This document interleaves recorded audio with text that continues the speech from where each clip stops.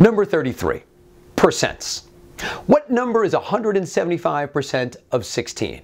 First of all, we should recognize that something over 100% means we're going to get more than the number that we started with. So A makes no sense whatsoever. But if we're going to translate this based on the table that we've already learned can simplify questions like this, let's take it piece by piece. How do we write what in math? That's just a variable, so that's n. How do we write is? Equals. So we've got n equals 175%. Remember, percent means divided by 100. Of is times, and then we have the number 16.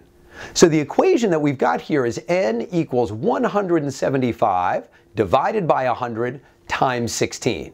This is a simple calculator question at this point. We can either reduce this without a calculator to 7/4 times 16, or we can put the whole mess in the calculator and hit enter. What do we get in the end? D, 28.